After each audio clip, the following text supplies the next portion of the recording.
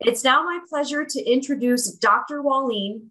He is an optometrist and a PhD, and he's at the Ohio State University College of Optometry. He received his Doctor of Optometry degree from the University of California, Berkeley, and then he received his master's and PhD from the Ohio State University. Dr. Wallin has led tons and tons and tons of studies, and I love the acronyms that he always comes up with. They're so clever. And he is not only an amazing researcher, but he's an amazing educator, and we are very lucky to hear from him today. I'm very excited for his talk. This is a topic that a lot of people have requested. So you are hearing from one of the best in the best as far as research goes, and it is my pleasure to introduce Dr. Wallin. Thank you, Dr. Wu, very much. I really do appreciate the opportunity to talk to people about fitting kids with contact lenses, because I really do think it is an important thing for us to know, especially in these times of advancements in myopia control. It is something that I think will really guide parents to want to fit their children at earlier ages. So we've got to be ready for it. So stay tuned. We're going to talk about fitting kids with contact lenses, but not specifically orthokeratology, but contact lenses in general. But before I get started, I do want to give just a couple of generalities for orthokeratology that will hopefully make it easier for you. One is that orthokeratology, really, it doesn't matter what type you use, it all provides essentially the same myopia control. So when you choose the brand that you want to use, you want to work with a company that you work with best, work with the brand that you think is best for your patients. In terms of myopia control, they all should provide very similar amounts of myopia control, although no studies have actually directly compared different brands of orthokeratology. And then second, when you're trying to decide which type you want to fit, that's which way you want to fit, I think it's really important thing to think about. And that's part of the way you can choose which one you ultimately want to do. In other words, do you want to put a contact lens on the eye and see it on the eye and then pull from an inventory? Or would you rather just get some numbers, plug it in, and then receive a contact lens that is most likely to fit your patient? Those are the kinds you want to think about when trying to figure out what type of orthokeratology contact lens might be appropriate for your practice if you're not already doing it. With this lecture, I have no relevant financial or non-financial relationships in the products or anything that I'm going to talk about in this presentation, so really nothing to disclose here. But by the end of this lecture, I hope that you're able to talk to the parents about pediatric contact lens wear, because ultimately, that's going to make it easier for you to be able to fit kids with contact lenses. Because as you see here, I've been really, really lucky. And I've been able to travel the world to talk about fitting kids with contact lenses. And when I do, I, of course, talk to practitioners and just ask the general question of, when do you usually start fitting kids with contact lenses? And I would say in the United States, we're fitting kids with contact lenses earlier than most countries. And this is typically soft contact lenses. In the United States, in Australia, 12 or 13 years is the general age at which general practitioners start to fit patients with contact lenses. You are probably more advanced than the general practitioners and probably are fitting kids at much earlier ages. But if you go out there in the whole wide world of general practitioners in terms of optometry, you'll find that they typically start fitting kids about age 12 or 13. In Europe, it's a little bit older. In Asia, it's much older. However, it's interesting because in Asia, they will fit very young children with orthokeratology, not really considering them contact lenses, considering more of a therapy. So they're much more willing to fit kids with contact lenses when it comes to orthokeratology, probably as early as 4, 5, 6 years of age. But when it comes to soft contact lenses, it's typically not until 17 or 18 years of age. And this is just a little graph to show you kind of where the United States is in terms of how often we fit kids with contact lenses. So this is looking at the proportion of fits that are in teenagers, children, and infants, and the proportion of all the fits, basically, which ones are not adult fits. And you can see that the US is right up there in terms of when we fit kids with contact lenses, but there's a big, huge distribution. Some countries fit very few kids with contact lenses. Some countries fit more than the United States. But it is a demographic that I think is changing fairly rapidly with the advancement of myopia control, because some of the stronger ways to slow the progression of myopia are with contact lenses. But you might be wondering, why would I ever want to fit a kid with contact lenses? They cry, they might even scream, and sometimes they even kick. And that's not something that we're really looking forward to on a routine basis. But that's not the kids we're talking about. Again, we're talking primarily about those young myopic children who need myopia control. So those 7, 8, 9-year-old kids is usually the youngest that we fit on a routine basis for myopia control. And they're almost like shorter adults. They might be a little more anxious, but overall, they're not all that different otherwise. So we're not talking about these crazy, nasty little 2 and 3-year-olds who can do a lot of damage when they really want to. Another reason to fit kids with contact lenses is you can be unique in your area, because as I said, out there in the real world, people aren't generally fitting kids with contact lenses until they become teenagers. If you start fitting them at earlier ages, then you will be unique in your area. And that's one strong way to build your practice, is to be unique. Do something different than every other doctor out there. That's the way you can get patients to come to your practice more routinely.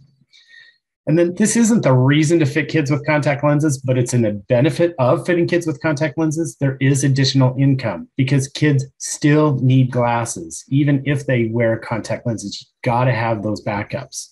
So you fit kids with you fit them with glasses. You also fit them with contact lenses. So there's a little bit of additional income, although we all know that there's not a lot of overhead on the materials. So it's really the professional time that you're spent fitting the kids with contact lenses where you're making a little additional income.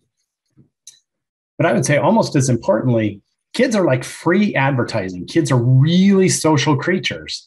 And so when one kid gets fit with contact lenses, the moms, and let's be honest, it's typically the moms start talking and say, hey, where's your kid's glasses? And you can say, or that mom might say, I went to this really great doctor. He or she fit my kids in contact lenses. You should try that. And then you get a new family to come to your practice. Not only do you get the kids, but then you get the adults. And maybe you'll be lucky enough to get parents that look like these to come to your practice as well. And then, as we've already talked about, I'm going to talk about it on a routine basis, myopia control. There are lots of modalities that we can use for myopia control, but two of the main ones are soft multifocal contact lenses with the center distance design and orthokeratology. So these are ways and reasons that we should fit kids with contact lenses, because it really can not only benefit the patients, but your practice.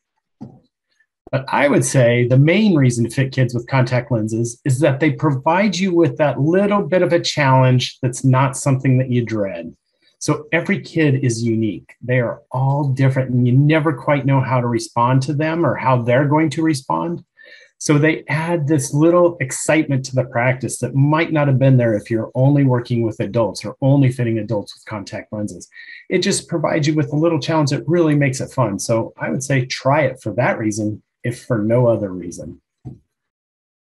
But the question becomes, how do I introduce contact lenses? And I know a lot of practitioners who don't want to start talking to kids or parents about their kid being fit with contact lenses because it makes it sound like they're selling something that's not necessary.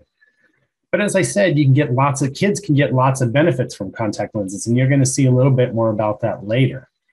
But if you're not comfortable talking to parents about kids with contact lenses, there are things that you can do to help make it a little bit easier. And I'm going to go through some of those. So I literally went on the internet and found some fun pictures, and it didn't take me very long to do. Now, I would be happy to share these pictures with you, but I did not purchase the rights to these pictures. So I'm only showing you them to give you ideas of what you can ultimately do.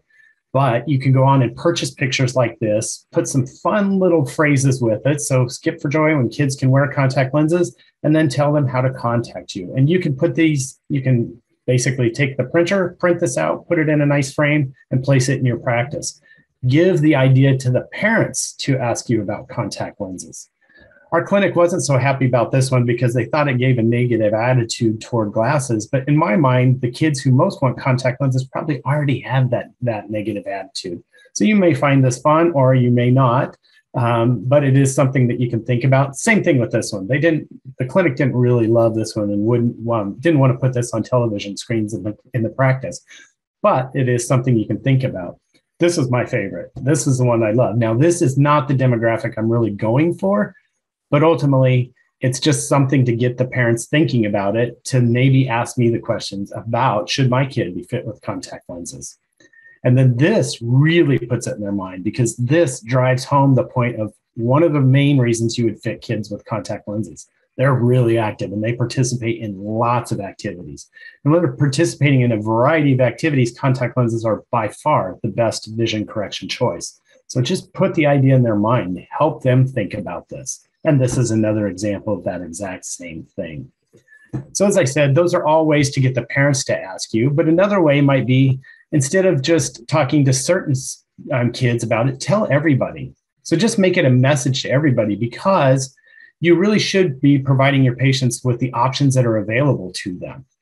And so the option of contact lenses as vision correction, especially for those young nearsighted children, is a perfect thing to talk to them about. And you can just simply say, we can fit your child with glasses or contact lenses. And that will get the point across to the parents that, hey, contact lenses are an option for my kids. Because these parents, quite frankly, they were fit when they were teenagers. And they don't think that young kids can be fit with contact lenses until that age. But we know with daily disposable contact lenses and with better abilities to take care of contact lenses, we can fit kids at younger ages today. And then if you only want to tell those who will benefit the most, because anytime you provide a treatment, you have to weigh the risks versus the benefits. And if the benefits are greater, then the risks matter less. And so the kids who are going to benefit the most are those young, active kids, those kids who are swimming all the time, the kids who are participating in sporting activities, whether it's outdoors or indoors, those gymnasts who have the chalk dust on their hands. Contact lenses can be a great option for them. Or it might be those kids who just don't like the way they look in glasses. And we know that there are some out there. Or they might be being teased by their friends. And if they are, they might not be willing to wear glasses. Those are the kids who will probably benefit the most. So if you don't want to tell everybody the message, at least tell those kids, because they really can benefit from it. But one important thing to keep in mind is that everybody in the office must have the same message. So if you don't do it, routinely you should be talking to your staff about, hey, what do we tell patients about A? Or what do we tell patients about B? And make sure that everybody's on the same page. If you have a staff member who has it in their mind that kids really shouldn't be fit with contact lenses until age 13, we need to have that staff member not be involved with the care of kids. Or their message to parents can simply be, hey, tell you what, I'm not sure about the answer to that, but why don't you talk to the doctor? The doctor can provide you with more information. Because let's be honest, there are some people who just don't believe that kids are appropriate for contact lens wear yet. One of the other main takeaway points from this is your staff should not be wearing any outfits that are this color. That is just not nice. What about first-time correction? I think it's an important question. I know a lot of doctors who will tell their patients, hey, we'll fit you in glasses now that you're myopic. And when you come back in a year, we can talk about contact lenses. But what is it about a year of spectacle wear that's going to make them better contact lens wearers? I can't quite figure out where that message has ever come from. I understand that it might make them a year more mature, but they're probably mature enough if they've become myopic. And if they're not mature enough and they become myopic, then it might be medically necessary, because they might, a 4-year-old child who's become myopic, I think myopia control is medically necessary. So at that age, I might be willing to let the parents take care of the contact lenses until the child is mature enough to take care of them. So I think contact lenses are very appropriate as a first-time correction, especially for these young myopic children. But what about those kids, let's be honest, boys, who can't take care of their glasses? They constantly lose them or they constantly break them. Are they mature enough to handle contact lenses? I actually think that they are the most appropriate people for contact lens wear, because we never lose our glasses I shouldn't say, children don't ever lose their glasses for long periods of time when they're on their face. I have lost reading glasses while they're on my face, and a lot of us have probably, but we don't lose them for long periods of time. Eventually we realize our stupidity. And typically kids don't break the glasses when they're on their face. Usually they break the glasses when they're on the playground and their glasses are on the bench or probably on the ground itself. So I actually think that those kids are the best people for contact lenses. If they can't take care of their glasses, it's generally because they aren't wearing them. And if they're not wearing them, they can't see very well. So I think the best thing for those patients is to give them vision correction that they put in the morning. They don't touch until they go to bed at night. Then they take them out of their eyes. That way, they wear their vision correction all day long rather than putting it on, taking it off, and generally not wearing it and losing it or breaking it. Now, fitting kids with contact lenses can, like I said, is one of those what I call an interesting or a fun challenge, because it's not so difficult that you don't look forward to it, but it does provide you with a little bit of excitement in the practice. But the question becomes, how should you treat children? There are lots of ways to treat children. Chris Sent she fits a lot of kids with contact lenses, and we do a lot of these similar lectures. And she will tell you that the way she treats kids is she sits down with them right next to them and she has a conversation with them. She might put her hands on their knees just to comfort them a little bit. She will let them ask questions, talk to them. She's very empathetic. Now, I am exactly the opposite. I have no empathy. As a matter of fact, I just did the Clifton Strengths Finder. And out of my 34 strengths, what ranked 34th? Sadly, it was empathy. So I understand that is not me. I am that crazy aunt or uncle. Instead of sitting down and talking to them, I'm going to try and sneak in and put that contact lens in their eye before they even know what's coming. So I will turn my back to them and get the contact lens ready, put it on my finger. And then just before I turn around, I say, hey, look over there. What is that? And then literally try and sneak up on them, open up their eyelids and put the contact lens on as fast as I can so that anxiety doesn't build up. Now, both of those methods are very successful. Chris and I can both fit lots and lots and lots of kids with contact lenses. Not very often do we have a kid that we are not able to fit with contact lenses, but we both have very different approaches. So my basic message here is just do what comes naturally to you. Because if you try to be somebody who you're not, the kids can generally sense that and their anxiety will build and they will become nasty. So just be yourself, do what comes natural. It will work almost every time. However, having said that, it doesn't work every time. Sometimes you have to switch and I have to become empathetic. Chris has to become that crazy person, but we do that not as a first resort. We do that as a backup. And I think it works well for both of us. I think one piece of advice specific to orthokeratology, not used with soft contact lenses, is it's okay to put a drop of anesthetic on before you put the contact lens on the eye. And actually, I don't put the drop of anesthetic into the eye because I don't want any additional things being put into the eye. I want to go in once if I can. So instead of putting the anesthetic in the eye, I put the anesthetic in the contact lens. So generally, I put the contact lens on my finger, put a drop of anesthetic in it with my back to the child so they can't see it. I actually displace most of that drop with my finger because if I don't, when I tip my finger up to put it on the eye, the contact lens might fall off my finger. So I displace most of that drop and then I put it on the eye. That drop, there's still enough anesthetic in there that the child will have less of sensation. So they'll be easier to get used to the contact lens for that short period of time. But most importantly, it makes it easier for me to take a look at the fluorescein pattern because I don't have a ton of reflex tearing. And so it just makes looking at the fit a lot easier. And I don't think very many of us can teach insertion and removal in less than 15 minutes if this happens to be the dispense. So I'm even okay doing that at the dispense. That way the sensation, the full sensation sort of slowly comes into play and it makes them more likely to be successful initially. And they'll never, if you can teach them to do it in less than 15 minutes, then this kid isn't going to have any problems over the long term anyway. But most of us require more than 15 minutes to teach them. And by that time, the full sensation will be back. So they won't be leaving your office without full corneal sensation. So I think using anesthetic at both that fitting visit and the dispensing visit, if it's a separate visit, are appropriate. Especially for young kids, just to try and make it a little bit easier. I even do that for adults. What about the parents? Parents are what make fitting a child difficult, to be quite honest, many times.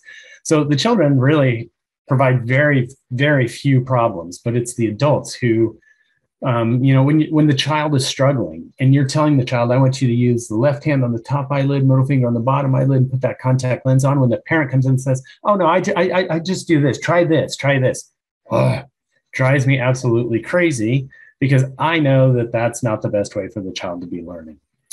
I've got lots of experience, and I know that, maybe after a month of the child being able to do it routinely, then the child absolutely can try the way the parent does. But remember, that parent's been putting in contact lenses for a whole bunch of years. So that's why it's easy for them to do this, not so easy for the child to do that. So I want the parent to be in the room. I really do. A, I want to remind them of the good habits of contact lens wear. B, I want them to know what I'm teaching the child. But if they start telling the child something different than I'm trying to tell the child, that's when I try and get them out of the room. And 99% of the time, all I can say, all I need to say to the parent is, if you don't mind, I'm going to have you step out for just a little bit. I'm going to tell, you everything that I tell the child when you come back in. But I think it's easier for me to do this one-on-one with their child. And if that doesn't work, then, you might have a secret signal with the staff or something like that. This means bring in that long form with about 200 questions in it and tell the parent, oh, we forgot to have you fill this out. It can be a form about how a child uses their eyes. And you may not ever use the information in that form, but your staff member can come in with that form that has lots of questions and tell the parent, hey, we forgot to have you fill out this form. If you could come out to the waiting area and fill out this form, we'd really appreciate this information. I'm sorry, I forgot to have you do it earlier. Get the parent out of there, then teach the child the insertion removal. And when the parent finishes the form, they can come back in and you can use that form as a doorstep. And then this is a rule that isn't specific to children. I think it's for everybody. But if after 45 minutes, the child still hasn't gotten a contact lens in the eye or hasn't been able to take a contact lens out of the eye, it's probably time for a break. And so at that point, you can, if you have time later in your schedule, you can schedule them for later that day. Or what I generally do is say, hey, you've done a really great job. This is just going to take a little bit longer. So let's send you home with some eye-touching exercises. And when you come back next time, I think it'll be much easier for you. So what I actually have them do is, of course, wash their hands. And then I literally have them do eye-touching exercises. Left hand on the top eyelid, middle finger on the bottom eyelid. I just want you to be able to touch your eye without letting go. And once you can touch your eye, then I want you to actually hold your finger on your eye for 5 seconds without letting go. And once you can touch your finger on your eye for 5 seconds, then I want you to actually tap your eye 5 times without letting go. Once you can do that, you can put a contact lens in the eye. You can probably throw a contact lens in the eye. But that's the goal. So I tell them, I want you to do that every day for 5 minutes in the morning with the right eye and 5 minutes with the left eye. Then when you come back at your next visit, I think it'll be much easier. And generally it is much, much easier for the child. And then with kids, you have to be flexible. We talked about that earlier, but there is one hard and fast rule that I have, and that is if you can't remove them alone, you can't take them home. I honestly don't care if they can't put them in, because if they're in their case, they're not going to do any damage to their eye. But if they're stuck in their eye, they can do a lot of damage. So they have to prove to me that they can take them out of their eyes before they can take them home. If they can't, then I'll keep them in my office. We'll bring you back in a week or 3 days or whatever. And we'll have you practice again at that time. But can't take them home right now. We'll get this. Don't worry about it. That kind of message, I think, is important. And then talk to your staff about what message you want about swimming, because kids swim. Adults don't swim, so you might not have ever talked about this message with your staff. But it can be anywhere from, don't get within 10 miles of a swimming pool with your contact lenses in your eyes, to, you might as well swim with your contact lenses in so you can see. You don't need to do anything different. I probably would steer clear of the latter. I would probably go more toward the former.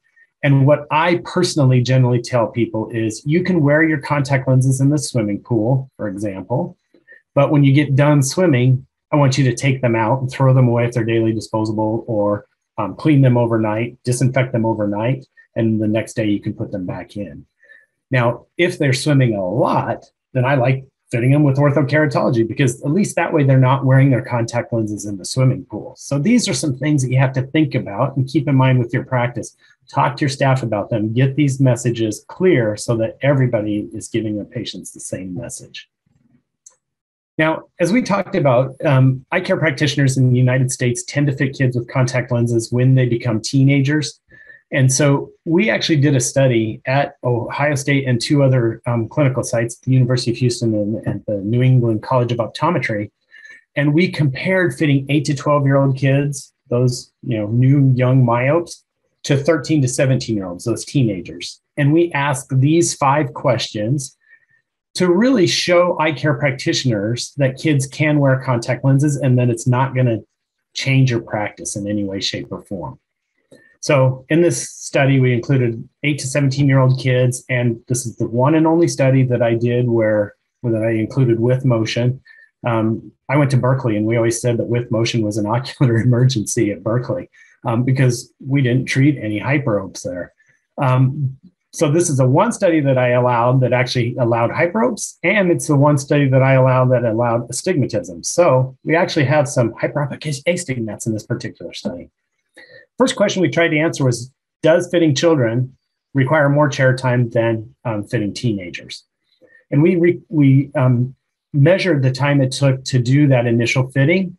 We measured the time that it took to teach insertion removal. And then we measured that 1 week, 1 month, and 3-month follow-up visits. And this is the amount of time it took. You can see that overall, it did actually take children longer amount of time to do all these than teenagers.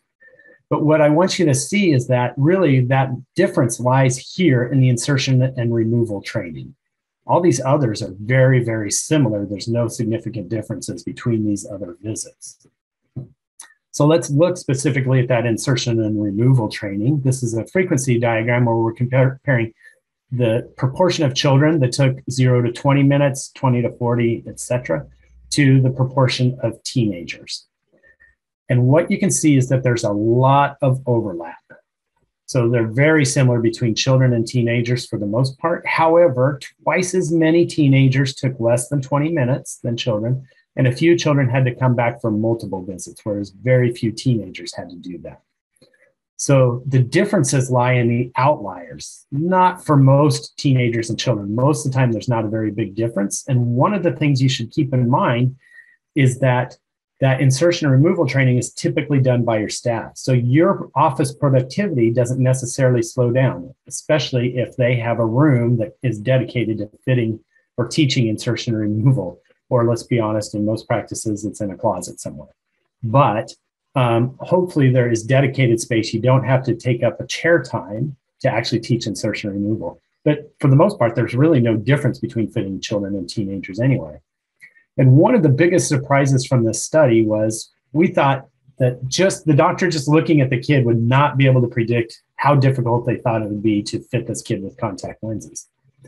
Well, that overall time, this is measured here. And you can see if the doctor initially said that kid's going to be extremely easy to fit, took much less time than if the doctor said that kid's going to be extremely difficult to fit. And remember, that's just based on initial impression. We suspected that they would never be able to predict which children would actually be difficult to fit. So we didn't ask any follow-up questions. So after the study was over, when we found this result, then we asked the doctors, and these are the things that they talked about. It was the child's motivation.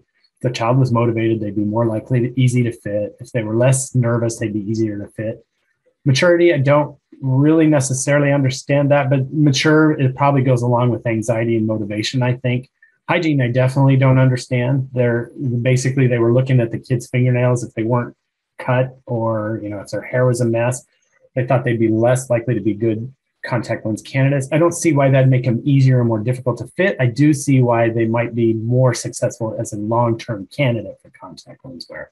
But these are the things that the doctors really talked about, and aperture size was probably a big one as well.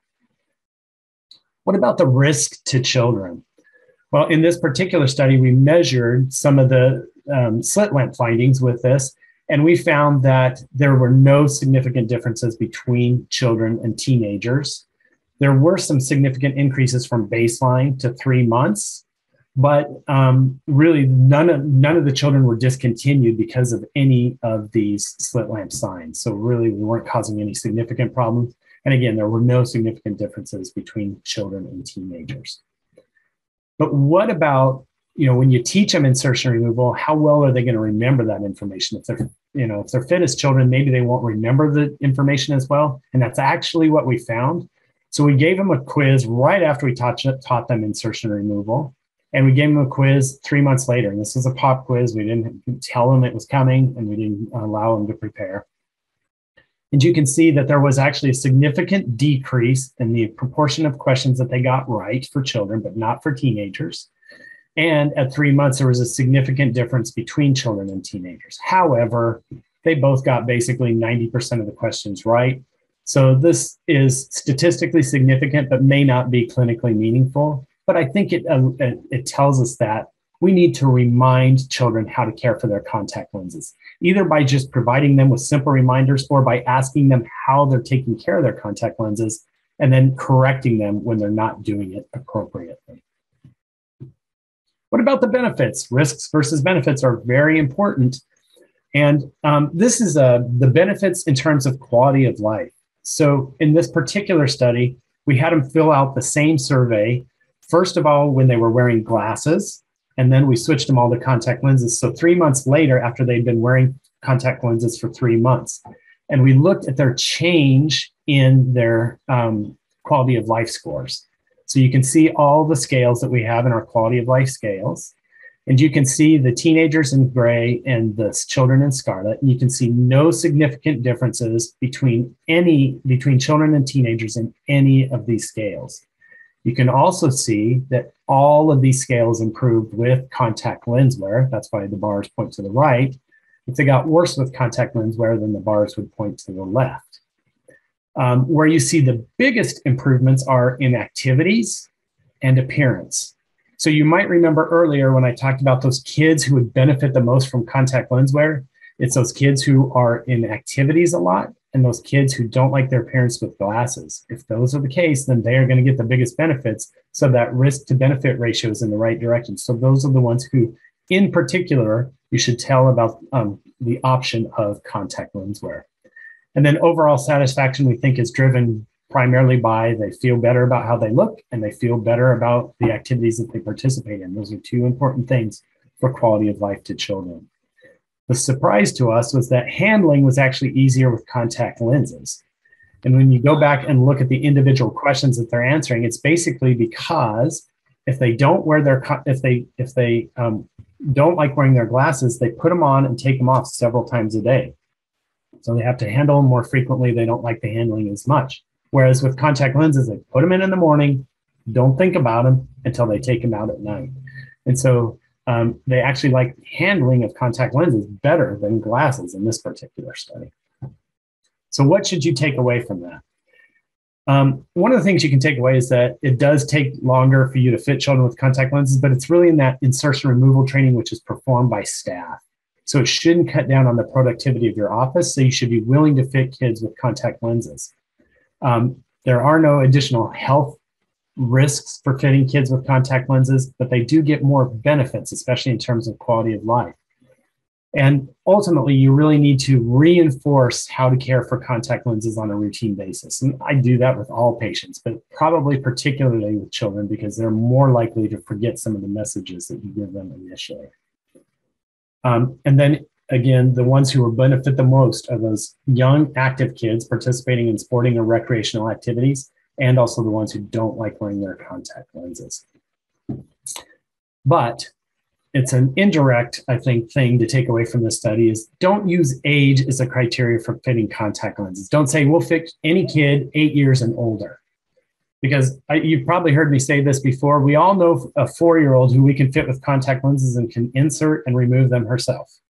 And we all know 25-year-olds who absolutely cannot take care of a contact lens to save their life. So age should not be the sole determinant of whether or not you fit kids with contact lenses. Instead, what I like to use is the 3 M's: maturity, mother, and motivation. So if the child's motivated, it's going to be easier to fit them with contact lenses. If they're mature, they're more likely to take care of their contact lenses. And I like the mother to be caring, but not overbearing. So I don't want it to be one of those helicopter parents who is there taking care of the contact lenses for the child all the time, putting them in and taking them out. Instead, I want the child to be doing that if it's an elective contact lens for potentially for myopia control. If it's a medically necessary contact lens, a 5 diopter myope who's 4 years old, I think that's medically necessary. One good rule of thumb is if the myopia is greater than the age, in other words, if you have a 2-year-old with 3 diopters of myopia or a 5-year-old with 6 diopters of myopia, that I think is a medically necessary contact lens. And so that's when I'm more willing to allow the parents to care for the contact lenses. Otherwise, it really is the children who should be doing so. But we've talked about it. Contact lenses are great for myopia control. Orthokeratology provides the best slowing of eye growth of all of these. Now, these differences, I would argue, are not clinically meaningful between that and multifocal contact lenses, for example.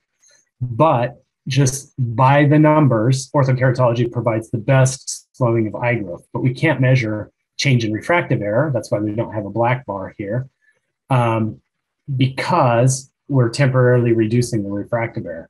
When it comes to soft multifocal contact lenses, they provide as good a myopia control as any of these others, except for high concentration atropine, which we aren't using because of the side effects of it. So I think these are 2 great options, along with some others.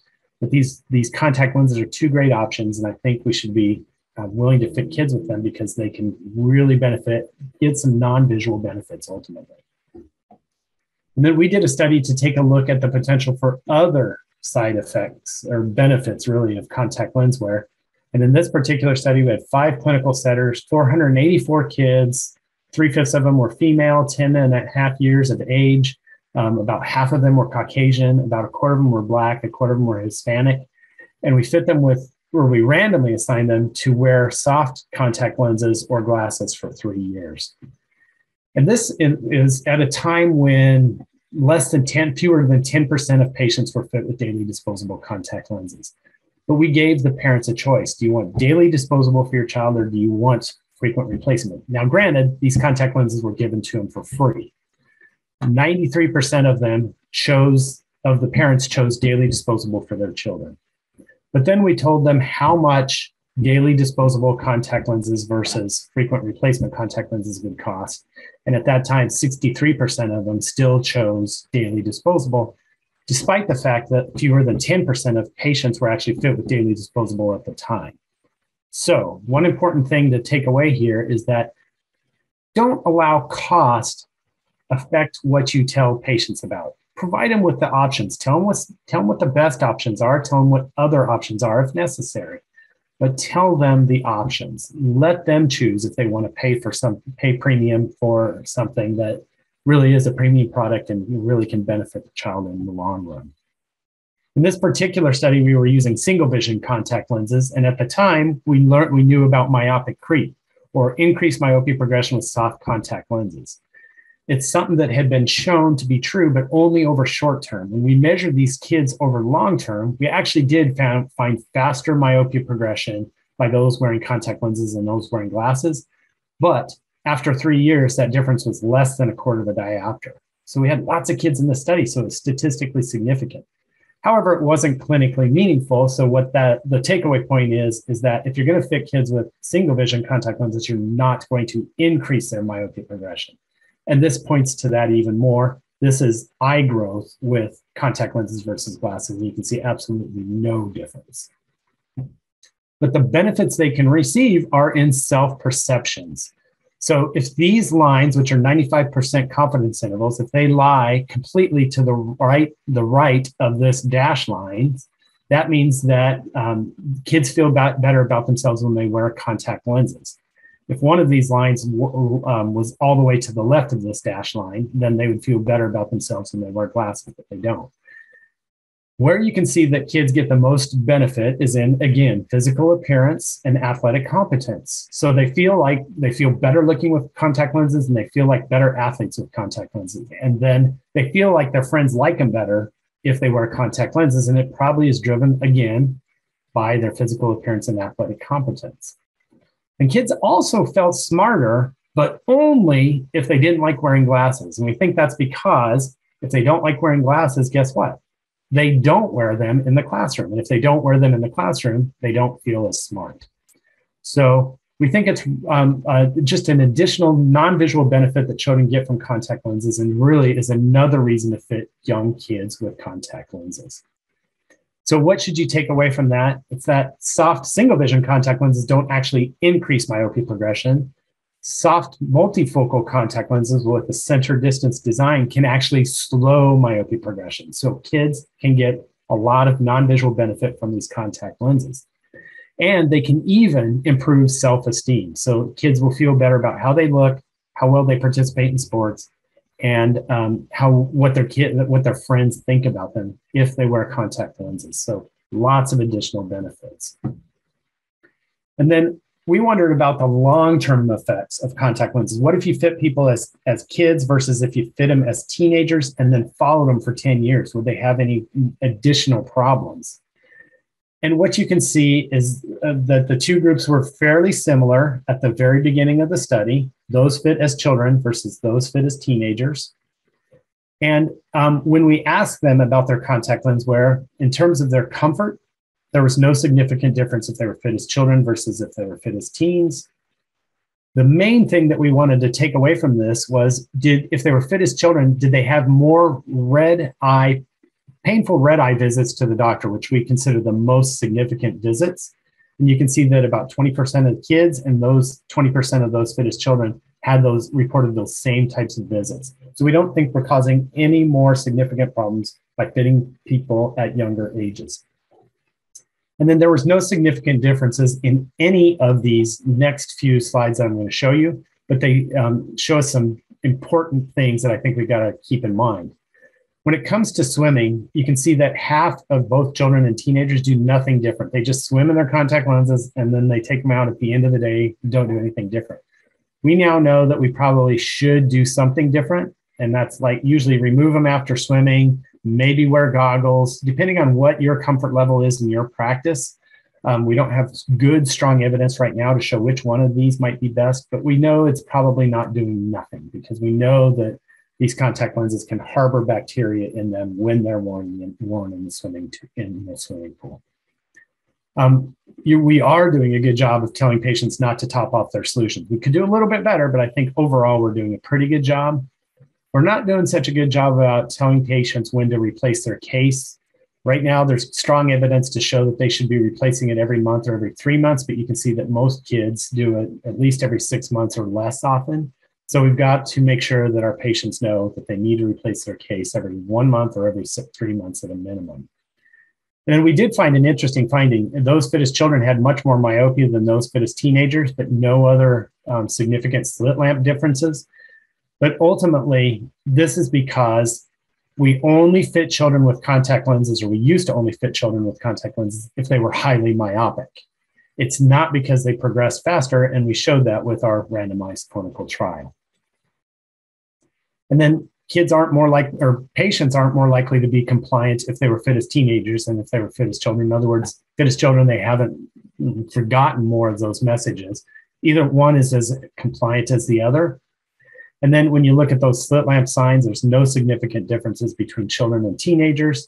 And we brought a subset of these patients in. This was really an internet survey initially, but we brought a subset of them in and we looked at their cornea endothelium, and we saw no significant differences for those fit as children and those fit as teenagers. So the long-term consequences are similar, and so is corneal staining. So what you can take away from that basically is that we're not doing harm by fitting kids with contact lenses at earlier ages. And this is just a study that was done by the Contact Lenses in Youth group, or the CLADES.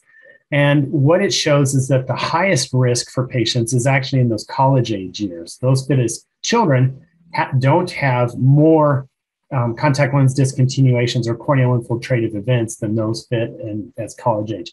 We're very willing to fit college age, so why wouldn't we be willing to fit children? They might, again, have a better risk to benefit ratio than even those ones that we fit on a routine basis.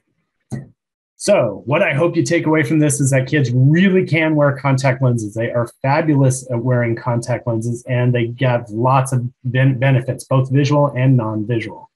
So I hope that you feel more comfortable with some of this information fitting kids with contact lenses. And as we get more contact lenses with an FDA indication and parents learn more about the benefits of contact lens wear from the companies, you're going to be required to fit kids at earlier ages. So you really do need to become comfortable fitting these kids with contact lenses. So that's all my message. Let's see what kinds of questions we have from the audience and see if I can try to answer any of them. Great. Thanks so much, Dr. Walleen. That was a wonderful presentation. And this is, I know, an exciting topic, and a lot of things that you mentioned are great. And I agree with you, not only for soft contacts and ortho-K and all these other things, but sometimes the parents can be difficult to work with when they're trying to instruct the child instead of you and your staff, and that can be a bit frustrating. So I'm really glad that you kind of addressed that and kind of gave some tips.